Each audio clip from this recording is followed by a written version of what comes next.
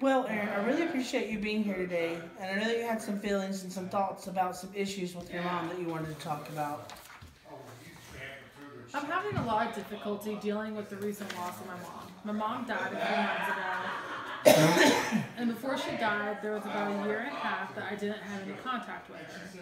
And I'm having a lot of trouble dealing with that. I was close with my mom for my entire life, but for the year and a half prior to her death, she didn't have any contact with me. Fortunately, I was able to see her the week before she died, but still didn't heal any of the pain that I felt for the year and a half that she didn't have contact with me.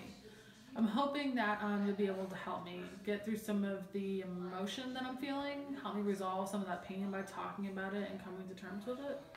Okay, so even as you're talking, I can see the look in your face, and that the feelings are really near the surface, and there's really a lot of pain in there for you. A lot of pain.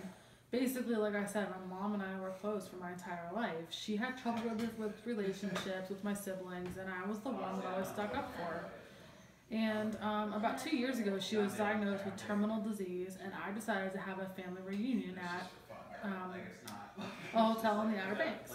And I invited my entire family for my family reunion, and she did something very hurtful to one of my siblings. And I didn't stand up for my mom. And as a result of that, she decided to cut all communication with me and didn't attend the family reunion. I actually hired a photographer to take a family picture of everyone so that we would have that remembrance of her, knowing that she only had a couple of years to live.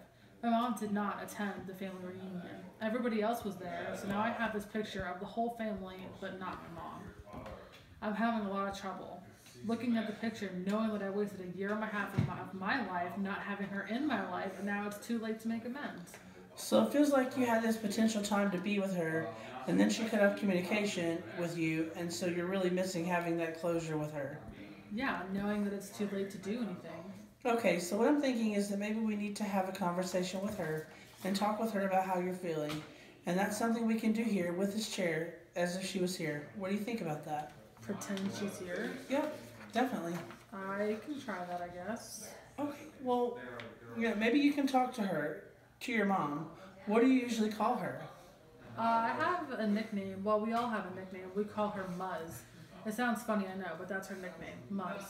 Okay. Well, does that bring up some emotion when you say the name? Can you say that a few times? Muzz. Hi, Muzz. Hi, Muzz.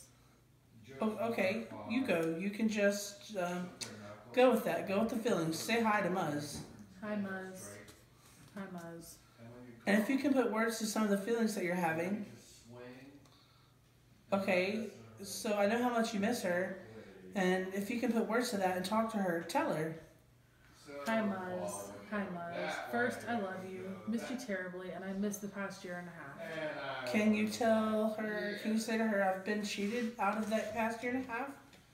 I feel cheated out of the past year and a half. I feel cheated out of the family reunion. I feel cheated out of the experiences of our entire family could have had.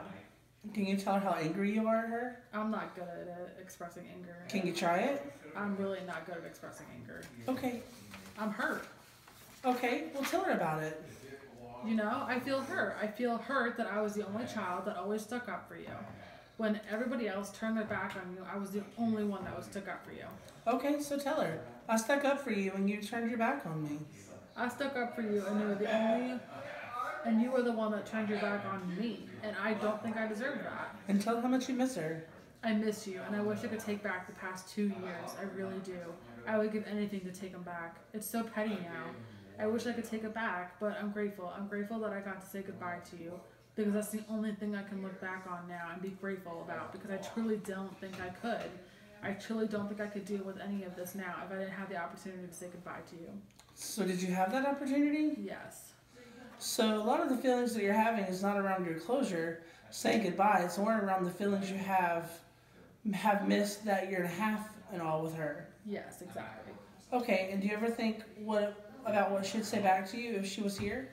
Well, my stepfather told me a few months ago, he actually came to visit me, and he said, Aaron, I just want you to know that your mom loved you very much, you know, and that meant a lot to me. So I totally think that she was just, stubborn. I don't think she meant to hurt me. I think she was just stubborn and had difficulty making the first move, I kind of hear how much you loved her. Oh, very much.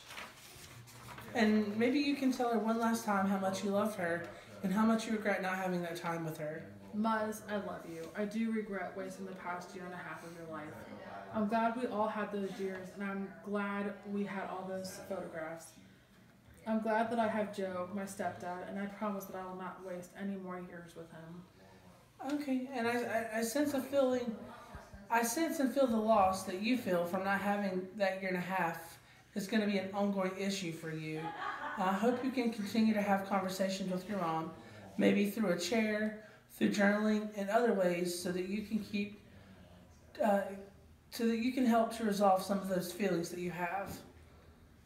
Thank you. Very helpful.